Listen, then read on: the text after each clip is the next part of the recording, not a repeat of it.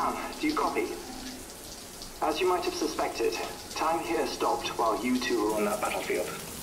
If my thinking is correct, the dimension to which you traveled is a kind of beach. To explain a little, our bodies, our Ha, all occupy the same world, but our souls, our Ka, have beaches all their own. These beaches are given form inside our brains by our beliefs, religion, philosophy, and so forth. As a result, a beach can be anything, and those anythings form a multiverse. However, if many people die at once, their beaches can become entangled, creating a strand field. This phenomenon is exacerbated in wartime by omnipresent feelings of resentment and despair. Beaches are more easily and frequently entangled. On such a beach, exits vanish and experiences cycle endlessly. Picture it like a record player. The needle skips, playing the same phrase again and again. They're fighting a battle that has no beginning or end. Round and round it goes. Now, the battlefield you visited was in Eastern Europe in World War II.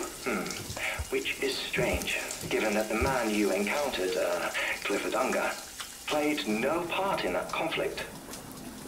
I can't explain it, but if you can connect me to the chiral network, who knows what we might discover.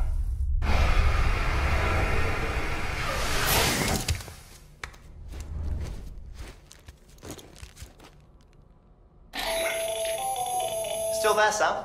If so, I have a request. When you're ready, head upstairs to the delivery terminal.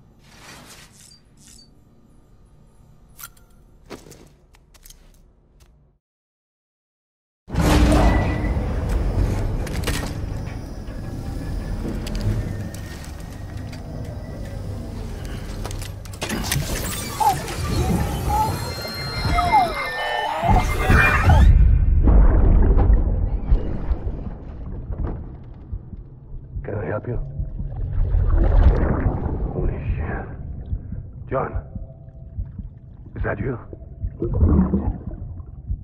What are you doing here? My wife's checked in. They don't want a repeat of last year.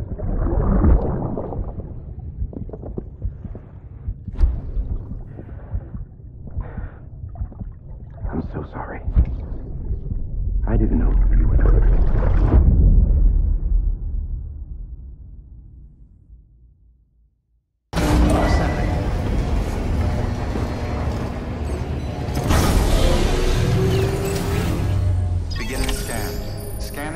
ID. Verifying ID. Clear. All weapons will remain locked until departure. All clear. Sam, the west side of that region is covered by a massive tar belt. Beyond it is Edgenut City, the last bastion of civilization you'll find that far out. It's your final destination. Once you use the Cupid to connect it, the chiral network will span the entire continent. The rebirth of America is so close. And remember, that's where Amelie is being held captive. We need you to bring her home safely. But before you cross the tar belt, there's one more knot we need you to tie. Hartman will help you get it done.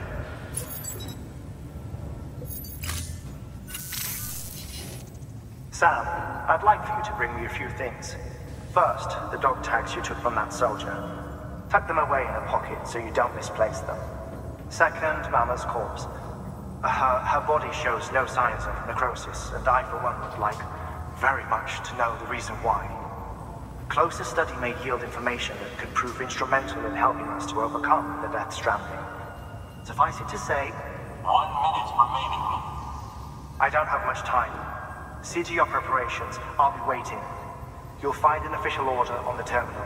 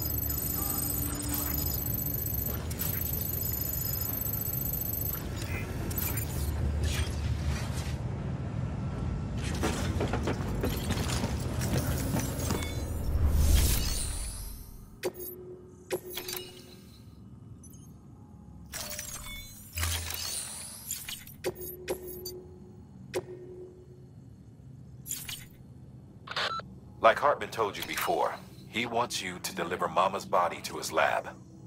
Hers is an exceptionally rare case, and he'd like to perform a thorough examination. Hopefully, it'll help us to better understand the Death Stranding. So you know, the Sisters Ka have given their consent. They won't be needing this Ha anymore.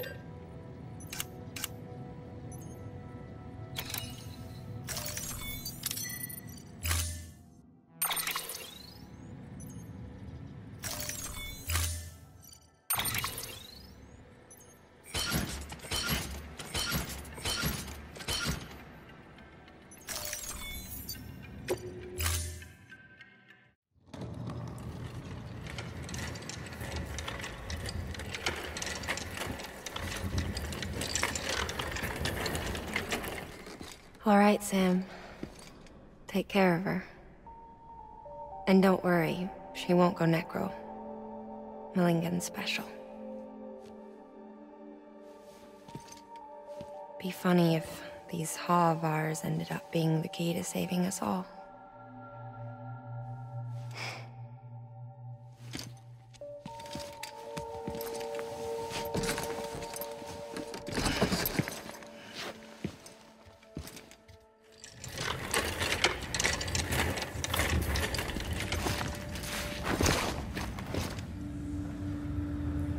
Order assigned.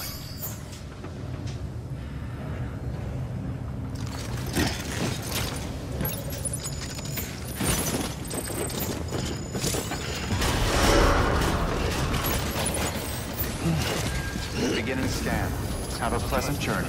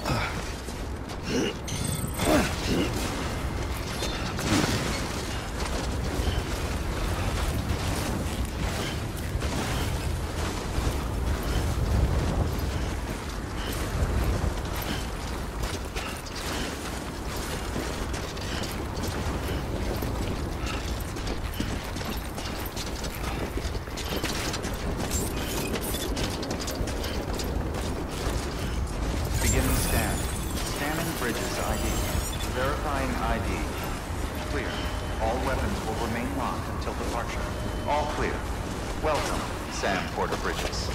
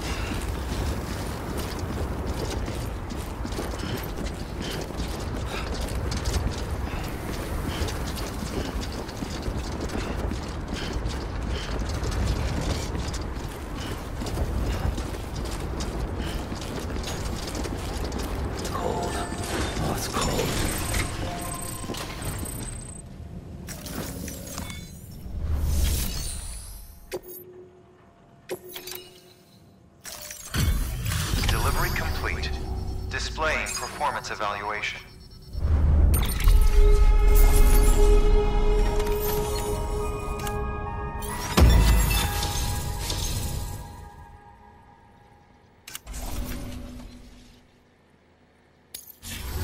Request to join UCA. Registered. Awaiting Cupid connection.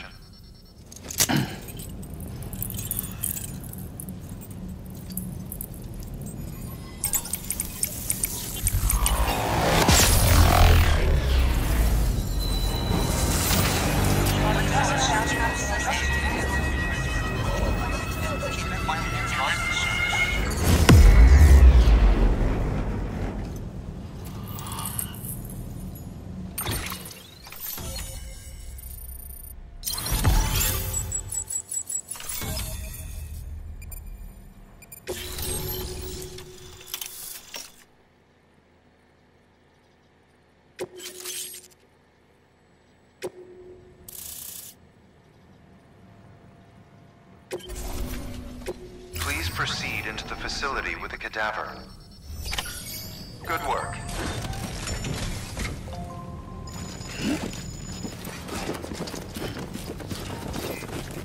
Keep on keeping on.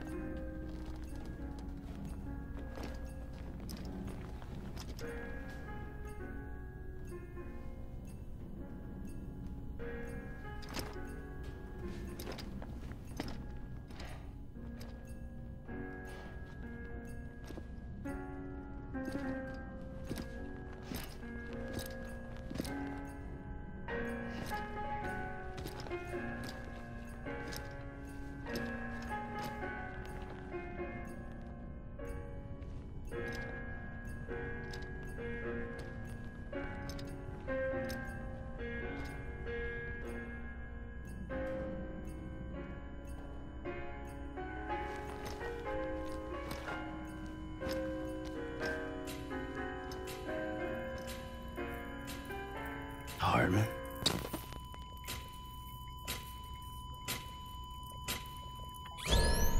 Administering shock. Stand clear.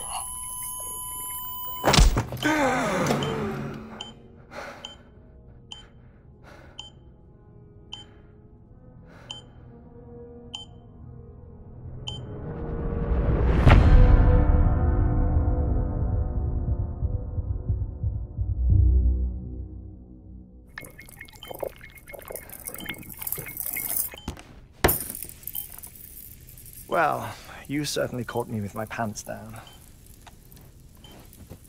Glad you could make it, Sam. I'm sorry. I didn't mean to alarm you, but I am what I am. Ah, please, lay her down there.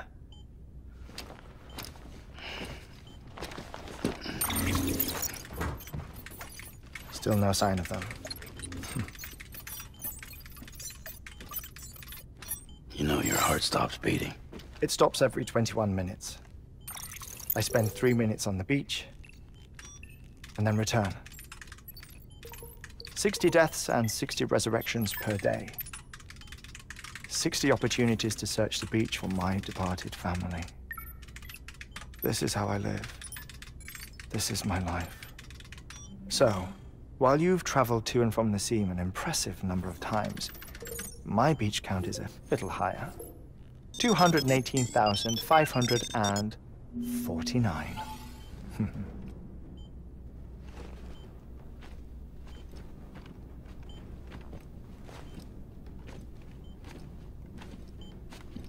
I see myself in that crater. My wife and my child. It's like looking at the shape of my heart. The doctors called it myocardial cordiformia. Mine is an especially unusual case. I have pictures. Care to see Hartman's heart-shaped heart? No, you really should. It doesn't run in the family. You know, I never came to terms with their loss. In the days that followed, I became obsessed with an idea that the beach is real and they are on it. I would induce cardiac arrest, 3 minutes at a time, and search for them, day after day after day. Also, you could say goodbye. Quite the opposite. It is said that everyone's beach is different. So what if everyone's afterlife is different too? I find the thought terrifying, spending eternity alone, which is why I decided to find my family and make sure to move on with them. You mean die with them? If death would see us reunited, then yes. But the repeated cardiac arrests took their toll on my heart. The muscle gradually deformed. And after a while, they started calling me the beach scientist. Hartman. I'm glad we could have this conversation.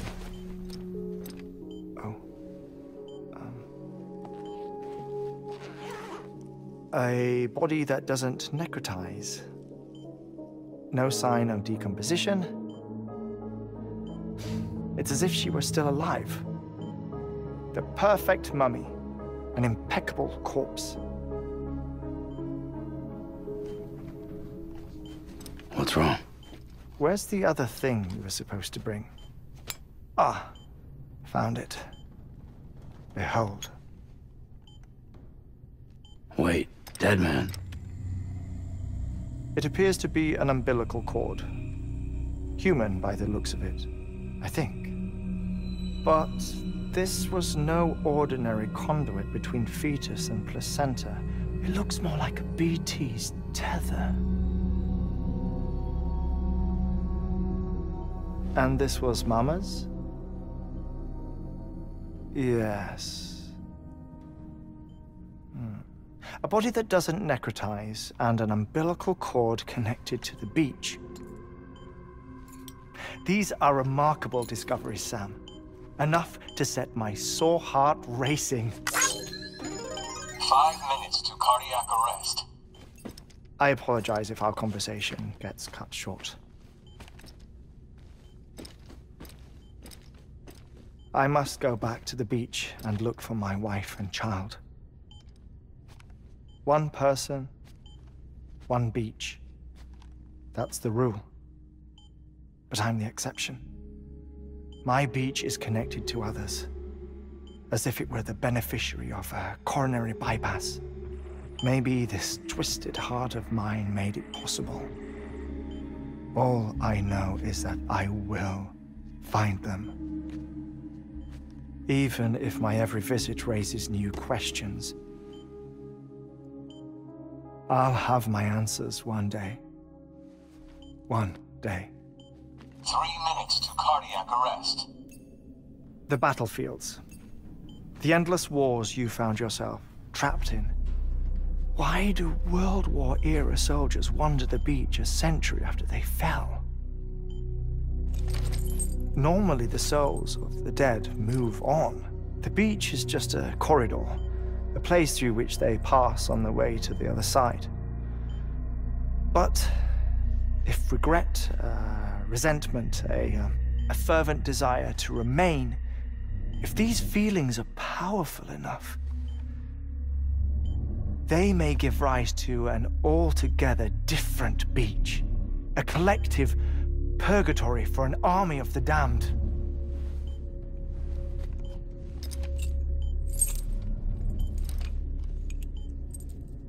Clifford Unger. His misery and hatred, combined with your BB acting as some sort of catalyst, have brought these battlefields to our world. 2 minutes to cardiac arrest. Please proceed to a safe location. It's just a theory. You think Higgs is pulling the strings? Pulling all their strings? Ensure you are in a stable position. I don't know. But evidence does suggest that Higgs brought them here.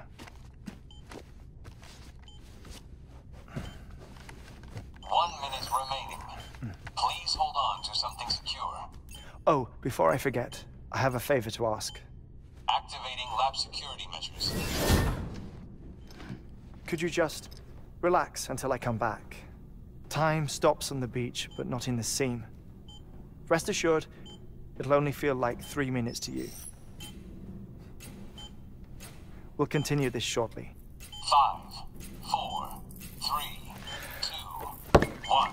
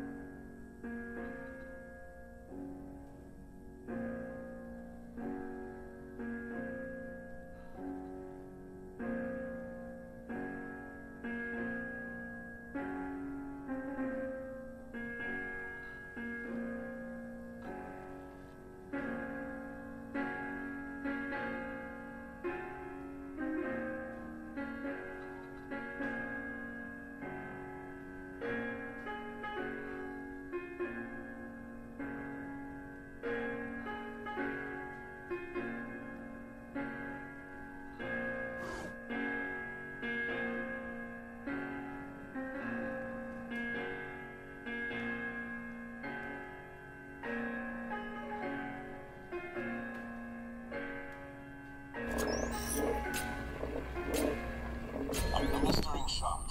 Stand clear.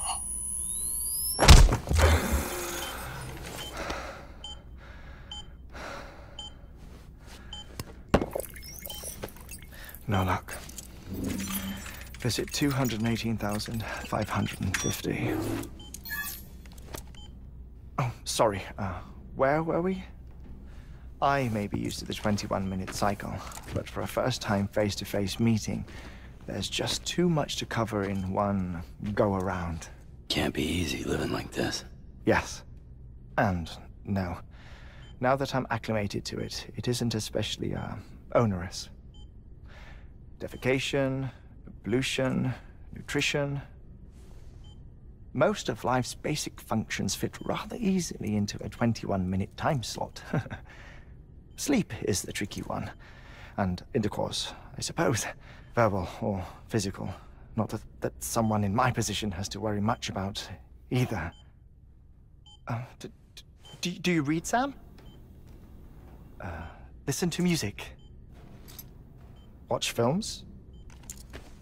You know, I keep busy. I have a collection of music, television shows, some very interesting short films, and stories. Everything consumable within a 21-minute window. All from before the Death Stranding, of course. But honestly, the 21 minutes I spend here, all downtime, nothing more. Time spent waiting to go back to the search. My body may be present, but my soul is on the beach. I'm already dead. I know that feeling. Lost my family in an accident. Well, I never expected you to open up to me.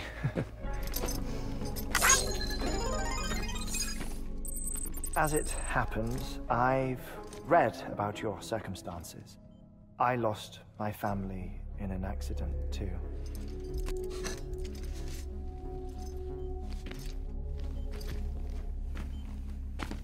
I was in the ICU having heart surgery, out of town, in the city. When it was clear that I was going to pull through, my wife took my daughter back to the house to collect some things for me.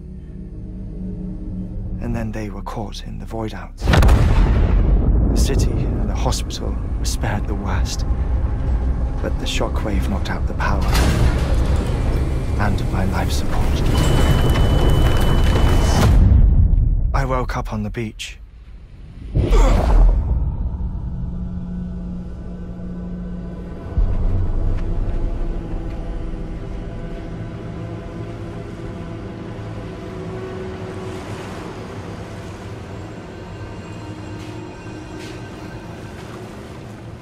The people who died in the two void-outs were there.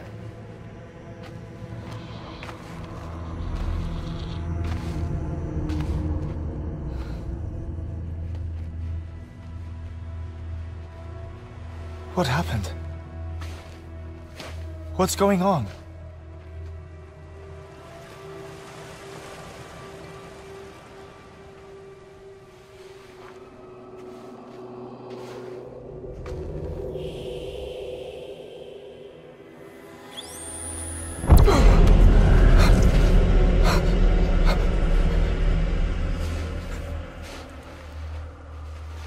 I saw my wife and my daughter in the procession.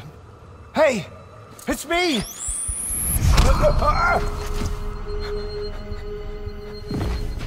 Where are you going? Wait! Don't leave without me! No! Don't go! Please, don't go!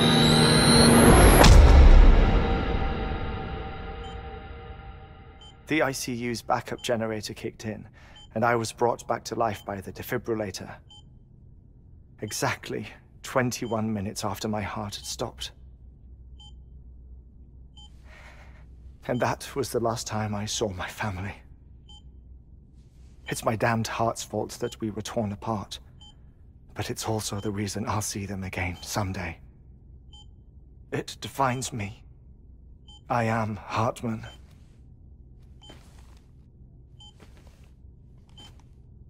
Ever since, I've walked the beaches of others. I follow my family's footsteps for a while, and when I get tired, I return here to continue my research. It's funny though, even when my heart stops, the pain lingers. You have any family photographs, Sam? Pity. 5 minutes to cardiac arrest.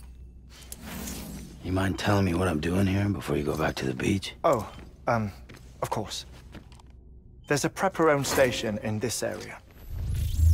Our scientists stationed there are researching material from before the Death Stranding. What kind of material? The Earth has a long memory. It's trying to tell a story, one that goes back to the very beginning, one that not even the Death Stranding could erase. The scientists are all colleagues of mine from the earlier expedition. I'd like you to bring them onto the chiral network. Amelie proposed we establish our research posts along this belt. Despite a worldwide search, this is the only area known to contain fossils from the late Cretaceous period, when the dinosaurs died out. The assumption being that the last ones lived here, and here alone. You see, hiding in the Earth, then, are memories of a major mass extinction. Clues that could tell us how to survive our predicament. Certainly, that was Amelie's hope as part of the advanced team when she assigned our backup team here.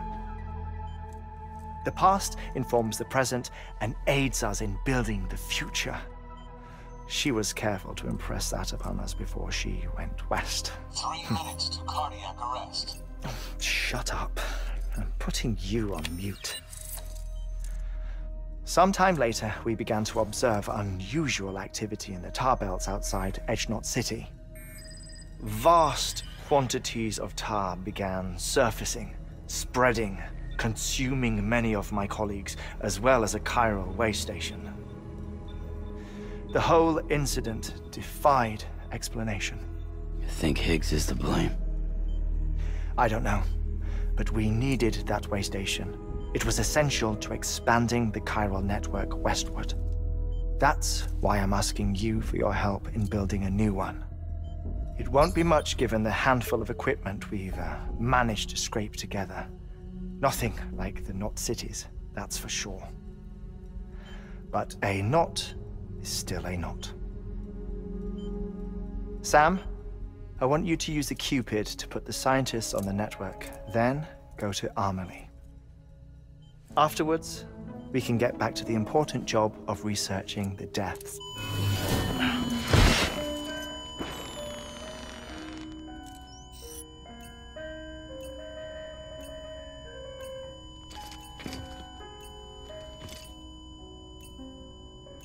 Don't worry about him, Sam. The air mat floor absorbs the impact. I'll unlock the door for you.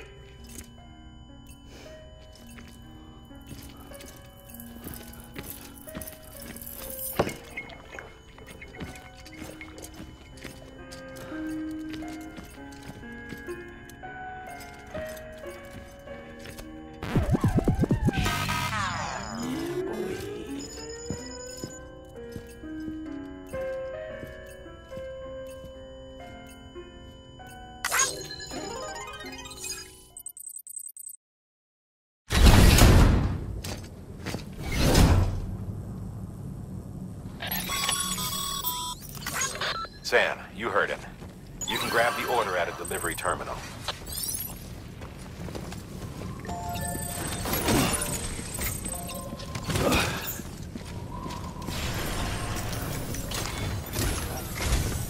Our ultimate objective in this region is to build a replacement for a way station that was lost to the tar. The first step is to put a shelter with our scientists on the chiral network. And we don't know the first thing about Amelie's status or what Higgs is up to. Now, that's a concern for us as much as you. But we won't know more until we get to Edgenot City. And that means connecting this region first. You should start with the geologist and the paleontologist. The latter's holding something for the Evo-Devo biologist, so I recommend you save her for last. That way, you can finish a delivery and link up the final site in one go. Once all three are on the grid, come back here. Then we can get to work on the replacement for that lost way station.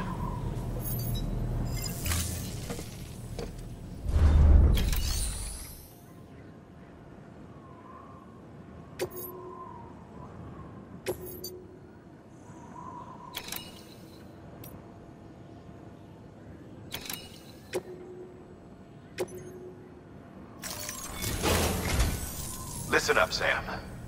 For this run, you'll be transporting an antimatter bomb.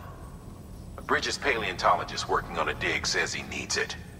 Apparently, the fossils he wants to study are buried deep beneath tar, and the only way he can get to them is by blowing it wide open.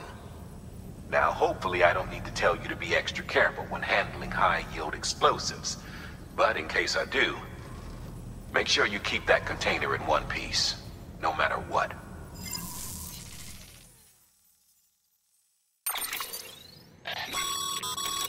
Thermal pad. Indispensable gear for cold weather operations, especially useful when traversing snow-capped mountains.